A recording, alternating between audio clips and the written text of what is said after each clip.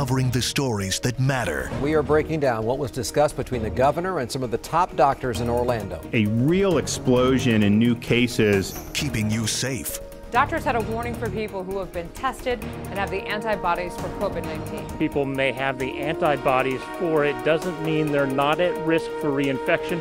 Those are two different things altogether. For the latest developments on the coronavirus, watch Channel 9 Eyewitness News, live weekdays at 4, 5, and 6 p.m.